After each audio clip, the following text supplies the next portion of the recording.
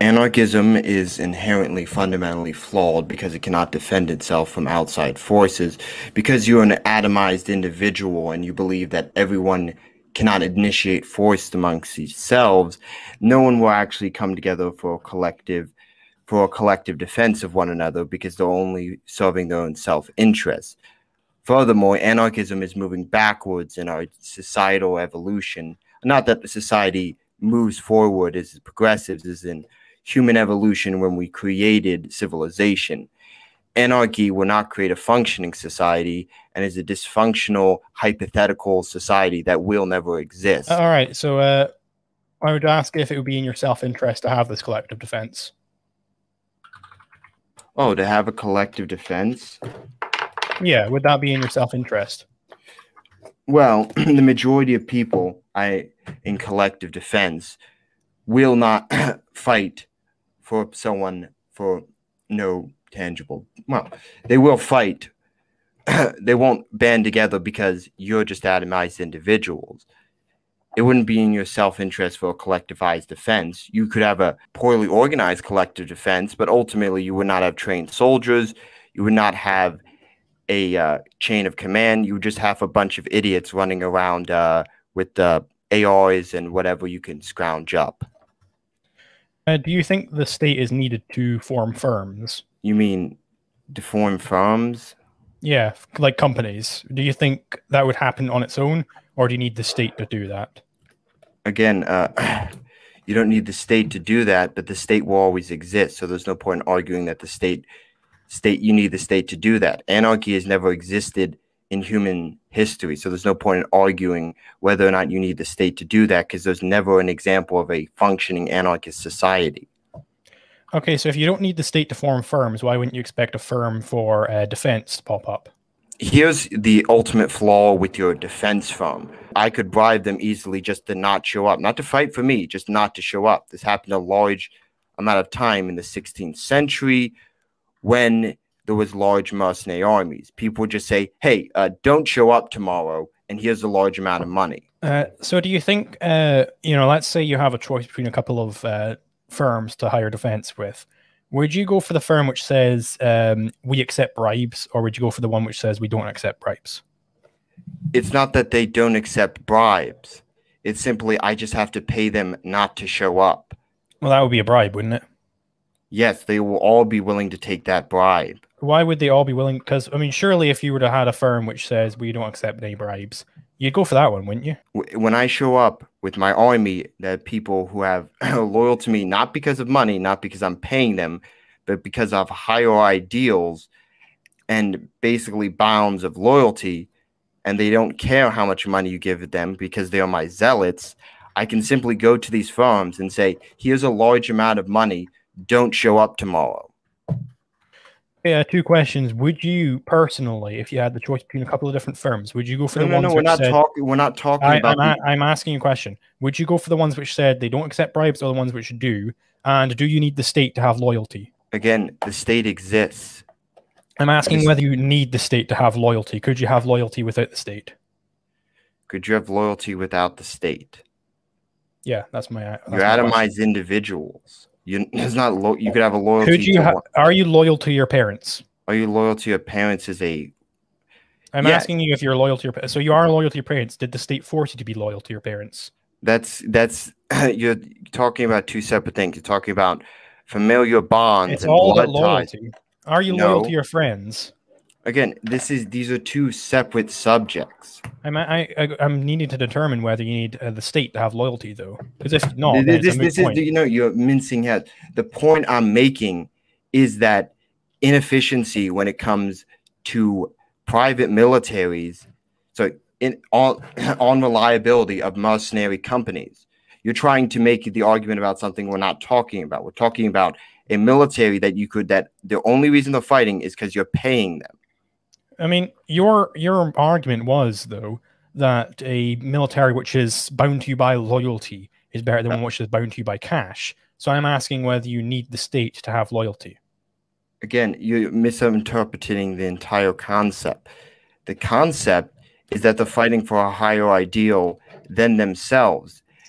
Would liberty be a higher ideal than oneself? Liberty is a subjective term. Some people believe there's negative It's liberty not and positive. subjective. Yes, it is very subjective. It depends on the definition of liberty, then, doesn't it? Again, under my definition of liberty is non-aggression. So would that be a higher ideal than oneself? Again, anybody can classify aggression as anything. Anybody can classify anything as anything. That's irrelevant. If we have my definition of liberty, would that be a higher ideal than oneself? No, because non-aggression... So what is a higher ideal than oneself? How do you define that? A higher ideal than oneself. I fight for the king. I fight for the glory of the nation. I fight for God. I fight for liberty. No one's going to follow that. What are the criteria? I mean, plenty of people fight for liberty. What have you like when? Where's those things? The American Revolution. The American Revolution were not anarchists or weren't bound by libertarian ethics. That's because they hadn't developed the theory far enough. They weren't aware of anarchism. The theory of classical liberalism is completely different than anarcho-capitalism. This is irrelevant. In their minds, they were fighting for liberty. They were Whether they actually were is irrelevant. It's not irrelevant because you're trying to equate two different concepts of liberty. They believed what they were fighting for was liberty. Again, those are two different concepts of liberty. Your definition of liberty. Let's get your criteria so I can find out what a higher ideal is, because you're saying liberty isn't a higher ideal. I said that. What are the criteria? No. It's this equation that libertarians like to make to the American Revolution, which were believed in a Republican form. How do I find it? Okay, let's just say that it wasn't a higher ideal, whatever. What are your criteria so I can apply? I just explained it. So I can apply. I want just a list of criteria that I can apply to any given ideal to see if it's a higher ideal or not. Again, the higher ideals that I consider higher ideals are not things of the material world. They are things of the physical world. They're things of the physical world, did you say? As in the things that aren't tangible about money or anything. I mean, liberty is not tangible. I mean, sure, you could argue that. So that would be a higher ideal, would it? Not your form of liberty. No one is willing to fight for the non-aggression principle. Because it would never... Okay, you're one person. I know plenty of ANCAPs who would also be willing to fight for that. Okay. There is no tangible benefit to the extremely wealthy people you would need to fund a libertarian project. What would the tangible benefit be? Very wealthy people are constantly funding libertarian projects. I mean, if you're looking at, I did a video on this not too long ago about Jack Dorsey tweeting out Anatomy of the State. If Jack Dorsey that's irrelevant. If Jack Dorsey becomes an ANCAP, he's a billionaire. Could he not fund such a thing? Jack Dorsey is not even slightly going to become an ANCAP because there's no tangible benefit to him funding anarcho-capitalism because he has a monopoly. Not everybody thinks in these terms. Not some people think about more than just, would this benefit my wallet? Some people care about what is just. We call these people righteous people. People care about political power. That's what Jack Dorsey is concerned. Some people care about that. How can I maximize my market share? If you're like a Hegelian, then that's all you care about. But I'm not a Hegelian. Not everybody's a Hegelian. I know for a fact that if I was a billionaire, I would still be an ANCAP. I wouldn't. Cool, I wouldn't abandon Rothbardianism. Okay, but you're not. And it's not irrelevant. Do you think it's literally impossible that Jack Dorsey would become an ANCAP? There's no tangible benefit for him to become an ANCAP. He already gains. You are like a robot person. Why do you think in these terms of, well, this would not benefit me to pick up this? No. Most people are not able to choose which ideology they support based on what would benefit them. I can't choose what to believe based on what would benefit me. I just believe. I'm not saying that. I'm saying it wouldn't tangibly benefit him or anything. He would have no incentive to do it. What about just to bring about a world that he wants to see? Is that not incentive? Sure. If you could pay $10 and then no pedophile would ever be born again, would you pay that money? Again, this is a hypothetical, though. Yeah, I know it's a hypothetical, but would you pay So that it's money? pointless. $10 and no pedophiles ever born from that No, point because it's a forward. pointless hypothetical. No, Because it will it's never. got a big point though. It's got a big point though. No, Would you it's a do it? point. It's a pointless hypothetical because it Would will you do never it? happen. No, it's a pointless hypothetical because it's never going to happen. It's irrelevant whether it ever happens. No, it is Would relevant. you do it? No, it is Because relevant. if you would pay the money, there's no tangible benefit to you paying that money. It It's is just brings about relevant. worlds you want to see. It is relevant to whether or not it's going to happen, because there's the world of the theoretical, which is what all anarchists live in, You have a very one-dimensional brain. Then there's the realm of reality that we live in. Like, how can you not see, like, in these, like, whatever, you've got like a linear brain. I guess I'll have to work with that. So democracy versus monarchism. Why do you go for monarchism over democracy? I could easily explain that. Democracy is a failed system. We can demonstrate that liberal democracy just creates an oligarchical class that overwhelmingly uses gains control of every aspect of power. I don't believe monarchy is a perfect system. There's just a visible ruler. The monarch is there and he's visible, and if the monarch is up, we know who's to blame. Democracy deflects the blame back onto the people. Instead, the people are at fault for the failures of the ruling class. So what's the problem with the oligarchical class? What makes you upset with them? Oh, no, I don't believe that fundamentally them gaining political power is wrong.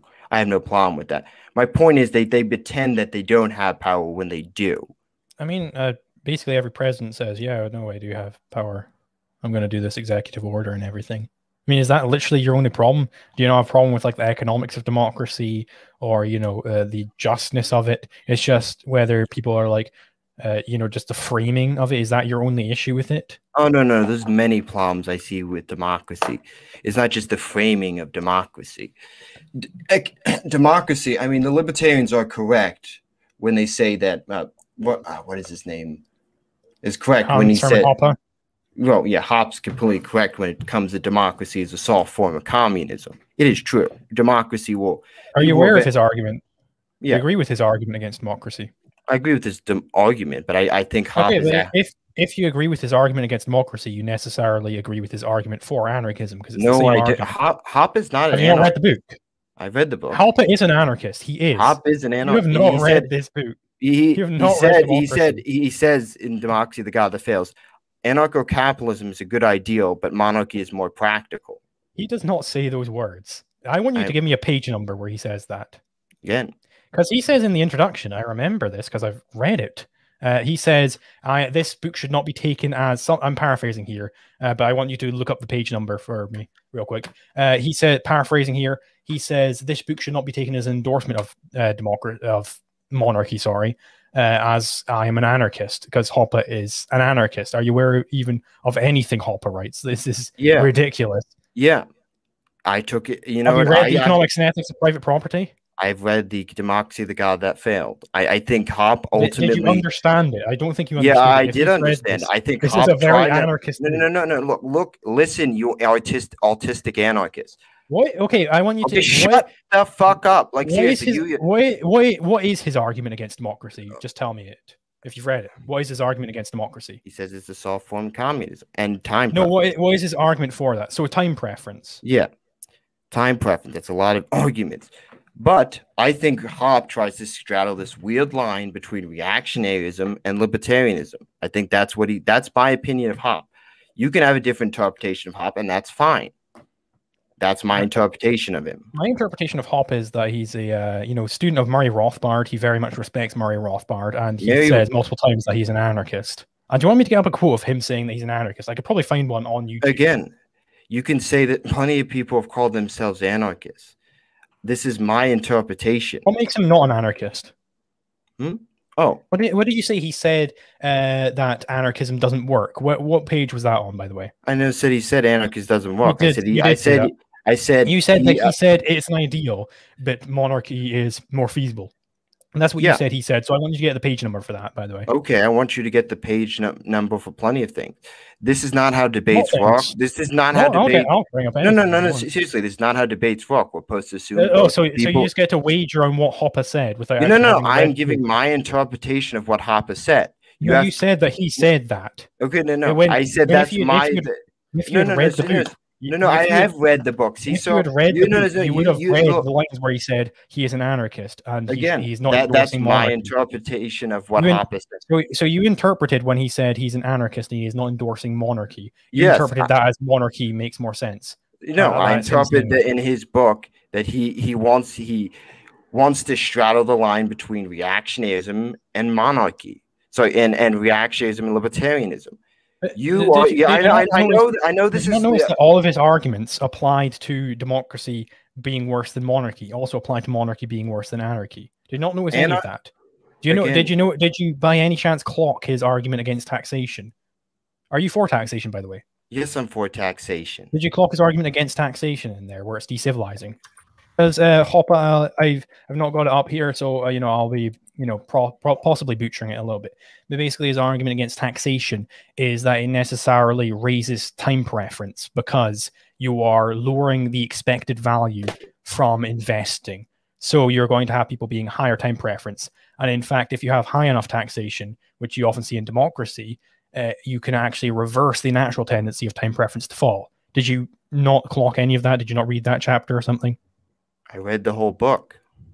But you didn't notice any arguments against taxation. You didn't notice any of it. I can agree with some things people say and not have absolute agreement with everything. Did you not notice it? Did you notice that? No. I read it. I can have a disagreement with things I've read. When you read it, did you recognize that argument was in there? Or did you not realize that argument was in there? I can listen, I can read something and disagree with it. I don't think you've actually read it because you didn't understand that any of these arguments existed. Yeah, You're lying to me right now is what you're doing. You think he was endorsing monarchy. You've I said that again. That's what you said. No. Whatever. Yeah, if I were to bring up your favorite author, I don't know, Oswald Mosley or something, and I said in his book, again with the this is ad hominem.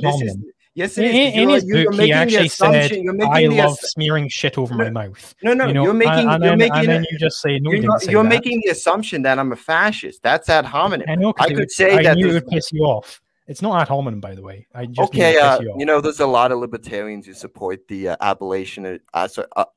abolishment of the age of consent. There's actually a long history of pedophilia and libertarianism. Actually, the Cato Institute supports getting rid of the sexual. I agree. The Cato Institute is a bunch of lizards. Oh, they're the main thing in libertarianism. They're not the main thing in libertarianism. They're a pile of fucking CIA lizards. Do you have evidence for that? Yeah, go on WikiLeaks. Did you actually see the Nicholas Sarwark? He's actually on WikiLeaks as a CIA agent. You should look this up sometime. It's actually very interesting. Oh, because people work for the CIA, that no longer makes them libertarian? Yeah, if they work for the CIA, that means they're an agent. You just think maybe this agent in a subversive ideology, anti-state, do you think maybe he's possibly a fed? He's possibly glowing? Like, are you 3 years old? No, someone can work for someone can take money from a foreign government and still have the same ideals.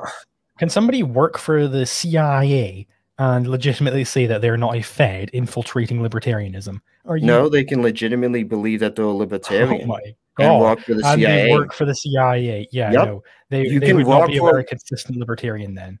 Okay, yeah, I'm a libertarian, but I want to oppress all the foreigners. I don't know the people in my country. Fuck them all. I'll just work for the state. Monarchism is an extreme position. No, it's not. It's not an extreme. You think it's not an extreme position? No, it's not. Anarcho-capitalism is an extreme position. I agree that it's an extreme position. I think we're both extremists. So what is not extreme about monarchism? Do you think monarchism is the status quo? No, monarchism is just monarchism is not the status quo. Would you say it's perhaps on the extreme then? Nope. Because it's existed and it was never extreme. There's nothing extreme about monarchism. It's a pretty rational. It is an extreme, though, isn't it? I'm not saying it's bad because it's extremist. It is on an extreme, though. It's saying all the power must be vested in this one entity. That's really extreme. one form of monarchism. There's absolutists, there's constitutionalists, and there's What type of monarchism are you for? oh, I'm an absolutist. Absolutely. So that is your type of monarchism then. Correct. Yeah. So why were you arguing so hard with me? Oh no. The point is whatever. But analogies and hypotheticals are a pointless form of conversation because in hypotheticals, it tests your ethics. No. In hypotheticals and analogies, we can literally say anything. So they're pointless because they're That's what makes them so powerful. No, because they're pointless because you can say anything and make this is such cope. Jesus Christ. You're no. You can an entire form of heuristic engagement. No, I'm rejecting it. It will destroy you. No, it won't destroy me. It's because What's it's next? pointless. Are we going to reject the Socratic method? Because no, I'm not rejecting the Socratic method. You can sit here and cope and seethe all you want, you ginger little Irish fuck. Whoa, check the rules, quiet. Check the rules. Quiet.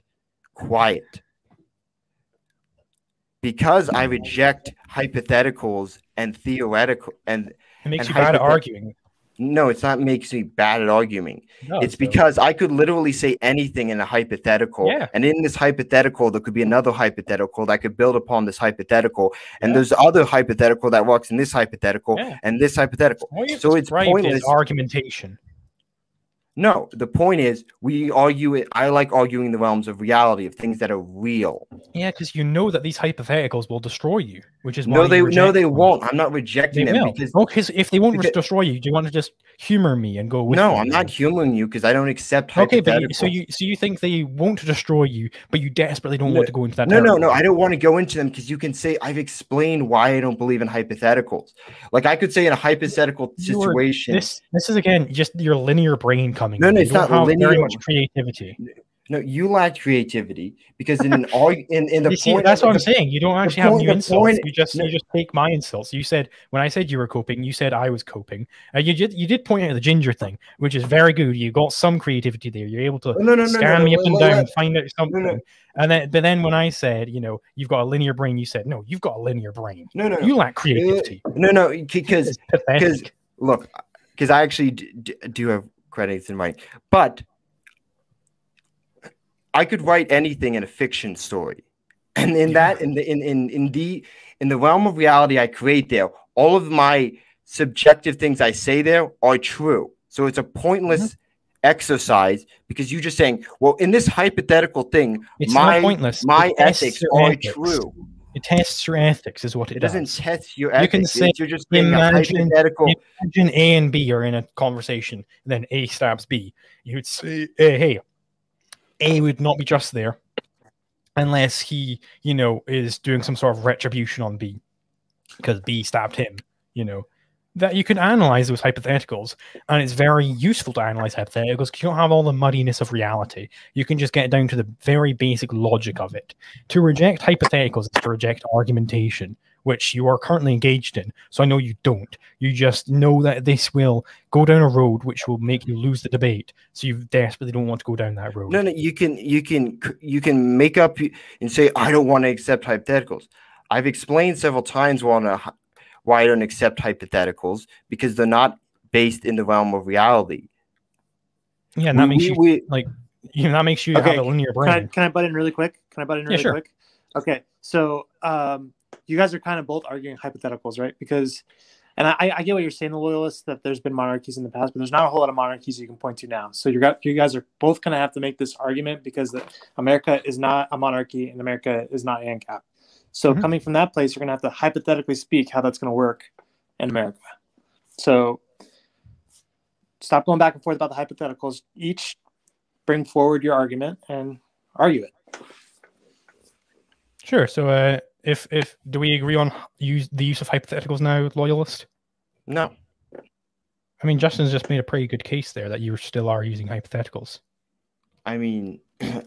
We could say there's something of, you could say that there's realities that we want to come to pass and we have plans to reach them. Yeah, but I don't think that's hypothetical. I think that's... And you're wrong. Okay, we can have a disagreement about that. You guys are wasting a lot of time, valuable time having this discussion by having this argument right now when you could be arguing ANCAP versus monarchy. I would love that if we could agree to use hypotheticals, because we're going to need to, as you've pointed out. No, I don't believe in hypotheticals. You're just digging in your heels here, buddy. No. Look, I'll answer it. Sexual acts, and these aren't comparable in the slightest. There's my answer. I don't believe that. Why are they not comparable? Okay, easy.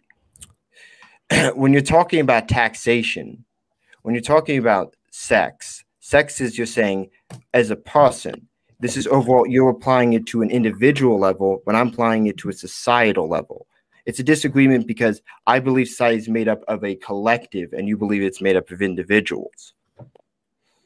I mean, because a collective is just multiple individuals, no? No, it is an overall people who share some immutable characteristics, whether it be race, religion, or something that binds them together. If everybody in this orgy-porgy, if they all shared some immutable characteristic, would they then be allowed to drag this person in and start raping them? Would that be fine if they shared an immutable characteristic? No, because you're talking about the difference between those two different things. Everything cannot be applied to a different. You cannot apply the concept of taxation and sexual assault. Those are two totally different topics.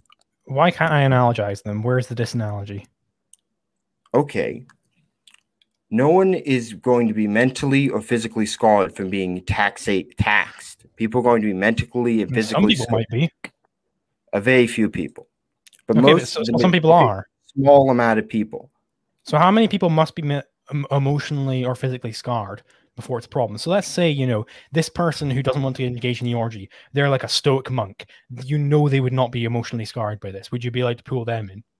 Again, this this is why I have an issue with hypotheticals. You're just going to expand the hypothetical so you can be correct. Yeah. Because I am correct. If I no, you're not. You need to expand this hypothetical until you're correct. This hypothetical would not work if I was incorrect. I'm telling you right now. Or if you're consistent. If you're consistent, this won't work. If she's evicting, she can't forestall that baby. This is. You know what forestalling is? Mm-hmm. You do know. So what is forestalling? She cannot harm the baby. Okay, so yeah, you don't know what forestalling is. I think he's a little bit lost on the whole eviction. No, I'm not. Shh. I don't know who this guy is. I think you are lost. No. I'm your daddy. Okay, yes. I know the co-host needs to cut in because he's a retard. Whoa, I wouldn't be talking, dude. Yeah, I wouldn't be talking. I'm debating Zulu, not you. Oh my god. Whatever. I'm about to spike the ball right in your fucking face, but I mean, of course, I'm going to leave then. I'm here to debate I'm here to debate Zulu. Okay, but you're also a guest. It doesn't matter. It's called basic manners. Okay, but you are. Like, I'm not here to debate you. I'm not going to have a debate about debating you. I'm not debating. I was just telling Zulu that I don't think he is aware of what libertarians mean when they're talking about evictionism and abortion. Okay, yes, I'm fully aware of it. Okay, what is it? Let me say. You could say, "Oh, I'm going to evict them from the womb." Okay, say the woman does that. The woman evictionism. She gets an abortion, and she. Well, no, she's not getting an abortion. Abortion implies killing the baby, not evicting it. Okay, evicting it. When can you do this? Anytime. You can. So you can legally evict. You can evict if the baby would die. That's fine. Okay.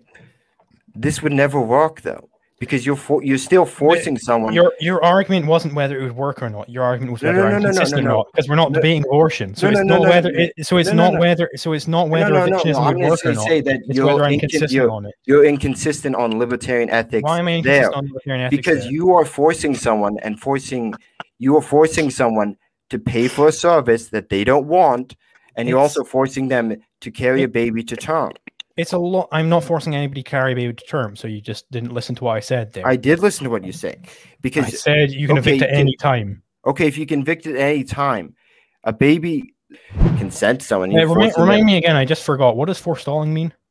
Again, you know what, dude? We can use 10-cent words all we want. I don't think he knows. I feel like this debate is going in circles. I think the best thing to do is probably just be into. Yes, I know, because Zulu doesn't understand. You want to go into like Q&A or something? Flawless victory. You know, Shut the fuck up. People are just Zulu fucking owned your ass, bro. You should. Zulu, see this, Brittany. You're a terrible host, by the way. Like I'm not. Okay. Leave the host out of it, bro. No, shut the fuck up, Zulu, and shut. Like seriously. Flawless victory. okay. Yeah. God. Yeah. Let's just go with Q&A. Yes, ganging the co-host debating on behalf of the one of the guests. That's a fair debate. Justin is not a libertarian. He does not agree with me on basically anything. Yes, but you're He's not opposed to debating cutting. with me. Okay. Actually, you made no logical point. Flow. That's what I do as a host. I try to when people get stuck, I try to get it moving along. Yeah, and you whatever. were just stuck on bullshit. So bullshit, whatever. See, you're making commentary. I think Justin was being a good host. Justin was not being a good host. It's like people saying, cutting in on behalf of Biden. It's saying, oh, no. He was not making any arguments. Okay, I don't want to presume anything. Justin, are you an Ancap, by the way? Again, it doesn't matter whether or not he's an Ancap. When you're interrupting and making arguments on someone else's behalf, you're an active participant on the other side. Ancap debate, though. Okay. Why would he make an argument an for Ancap Ancap? debate? The debate was statism versus non-statism. Well, And you never even went into it. Go Parter.